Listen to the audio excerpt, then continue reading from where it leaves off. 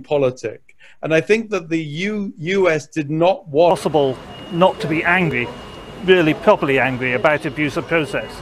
We yet again saw the prosecution put to a witness unconnected with the event the lies told by Luke Harding about what Julian said in the El Moro restaurant, when the prosecution had refused to allow, and the judge had refused to allow, John Gertz, who was actually one of the 4 people present, who was an eyewitness. They refused to allow him to testify that those are lies and it did not happen. And yet every witness that comes along, they're putting to them the lie to get it again and again into the record that Julian said that informants deserved to be killed. So that's really starting to annoy me now, that they refused to let the eyewitness give evidence, but they keep putting the lie deliberately into the record. And then we saw Khaled El Masri, a victim of terrible torture and extraordinary rendition, found by the European Court of Human Rights to be a victim of terrible torture and of extraordinary rendition, was not permitted to give his evidence. First of all, his video link mysteriously did not work when it had been working previously at the key moment. Mysteriously, he couldn't be got on video. And then the judge, after an objection by the prosecution, ruled he should not give evidence because she did not have to see his evidence, because she could consider the WikiLeaks cable. And the American government said it objected to him giving evidence, making allegations of torture against the American government. And this is a man who the European Court of Human Rights has found in its highest chamber to be an extraordinary rendition victim. And he was not allowed in the court today to testify that he was tortured and to testify that WikiLeaks has helped him in his quest for justice. What we are seeing here is a cynical exercise by the judge and the United States government acting in cahoots to use this trial to prevent information from coming out. This trial is not about finding the truth. This trial is about suppressing the truth. It's a disgrace. Yeah. Judge Beretsa is a disgrace, and I am absolutely bloody sick of it. Thank you very much indeed. Thank you, Craig! Bravo!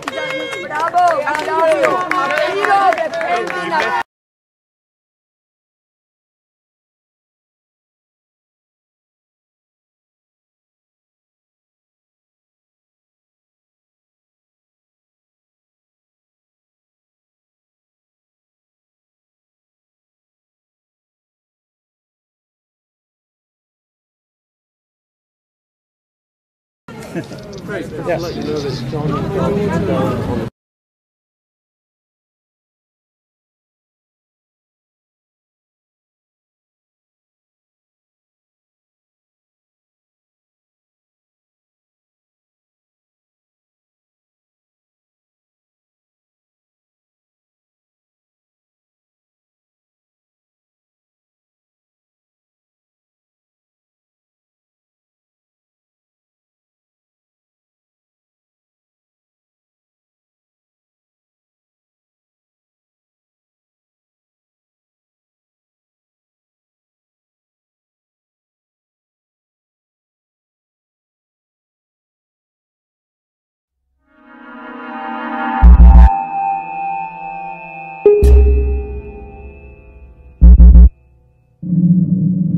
This is Radio Free Assange. I'm quite proud of that. That's we have built a really grand project. In some ways, a grand dream to create a rebel library of Alexandria.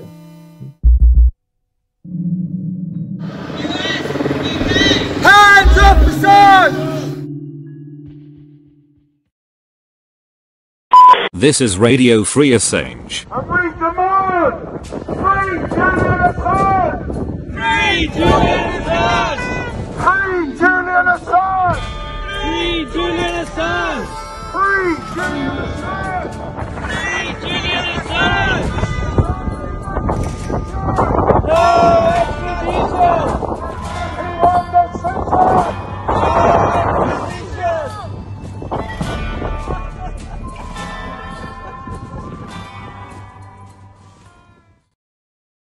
This is Radio Free Assange.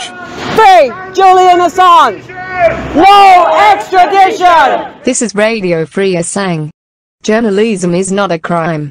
Free Julian Assange. No extradition! You are listening to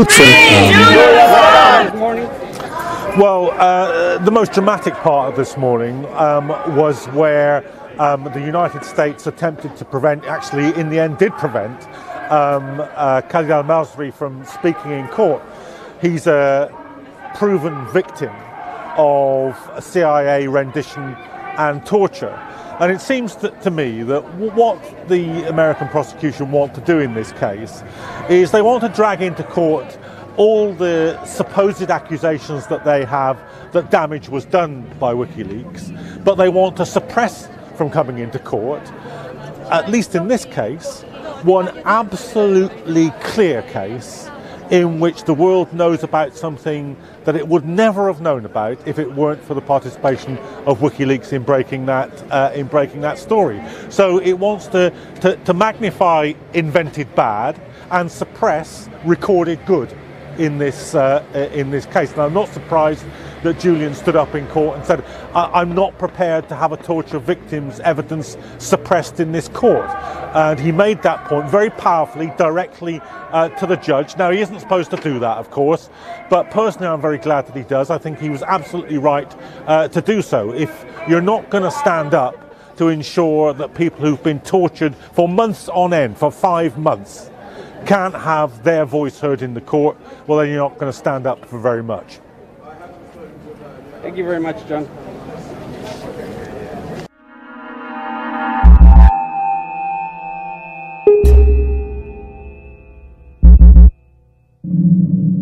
This is Radio Free Assange. I'm quite proud of that. That's we have built a really grand project. In some ways, a grand dream to create a rebel library of Alexandria.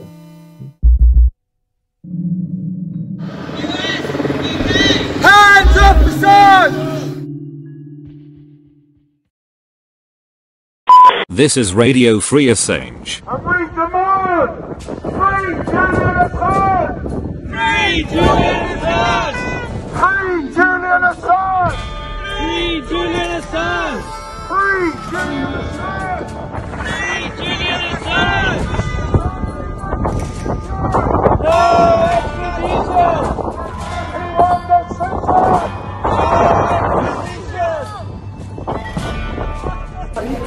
Well, what happened just before this lunch break was a dramatic event.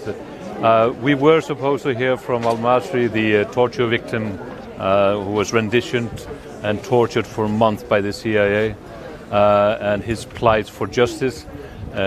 He was going to testify to the fact that the WikiLeaks revelations helped expose the pressure that the Americans put on Germany not to pursue his case, and with very blatant threats. It was obvious that the opposition, the prosecution, the American representatives in the courtroom had no desire to hear his testimony. They had objected to the testimony being read out, his full testimony into court. They wanted to redact his testimony, and the reply to that was to get him basically online, basically on a video connection and testify in court. When there was a problem arising with the technical issue this morning, the judge was very quick to try to go back to actually reading out the testimony instead of hearing the witness, to have him in court, and basically, in some sense, for the first time in person, being able to meet the representatives of the government who was responsible for his plight, for his torture. Mr. Lewis immediately agreed to that being read out, but he started out wanting that to be a summary, and of course they wanted to go through the testimony and redact whatever reference was made to his torture, to his rendition, and to the essence of what happened to him. And at that moment, Julian Assange rose in the dock and basically called out, I will not have censorship of a torture victim in this court. There was a pause, and in the end, Mark Summers, Julian's lawyers, was able to read out the essence of El-Masri's testimony, which is extremely important in the entire context of the WikiLeaks revelations. And I think that should indicate all the effort that has been put by the opposition, by the US lawyers, aided somewhat by Bahrain's decisions to have this quashed. It should amplify the importance. I think people should revisit that story and look at the story in the context of this trial here, and because in essence it tells a story about what the WikiLeaks revelations were all about. It was about justice for victims. Thank you very much. Beautiful, bravo! Bravo!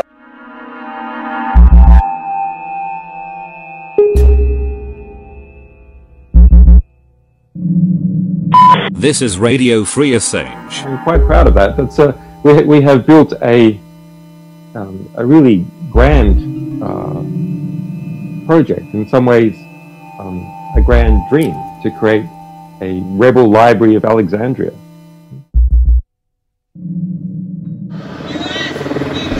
Hands up, Assange! This is Radio Free Assange. And we demand free Julian Assange! Free Julian Assange! Free Julian Assange! Free Julian Assange! Free Julian Assange! Free Julian Assange! No extradition! Jennifer Robinson's testimony. Yeah, the testimony of Jennifer Robinson, Julian's lawyers, was read into the court records this morning as well. A very important information was revealed in her testimony, and goes to the story of the political nature of what is going on here. She told the story about the visit by Dana Rohrabacher, who is a former congressman from the US, who visited Julian Assange in 2017. And basically expressed that he was visiting Julian with the knowledge and approval of President Donald Trump. What Jennifer Robinson testified to was the fact that the congressman put on the table, which he described as a win-win situation. It was an offer of a pardon by Donald Trump in exchange for Julian Assange revealing the source of the DNC leak. Of course, Julian Assange did not agree to any such proposal. As any journalist, he would not reveal his sources, as no journalist does. But this offer goes to show the political nature of the entire story. And actually, after that offer was made and turned down, we saw, of course, stepping up in the effort by the Trump administration to go after Julian, which has resulted, of course, with us being in this courtroom where Julian is fighting against the extradition. Thank you very much.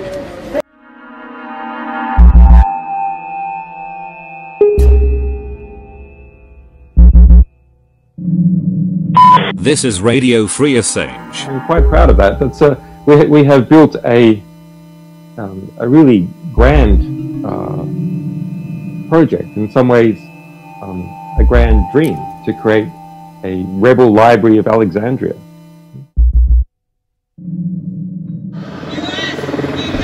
Hands up, Assange!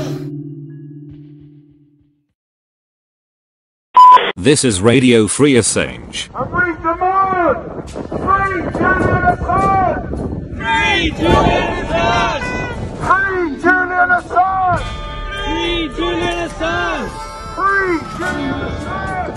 Free Julian Assange! No extradition! Anyone that's censored!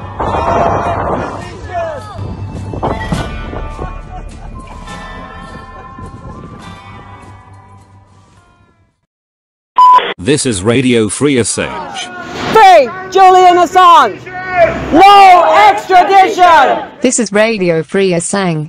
Journalism is not a crime. Free Julian Assange. No extradition!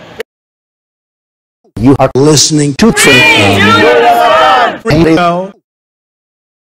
The best news of all is that courage is contagious.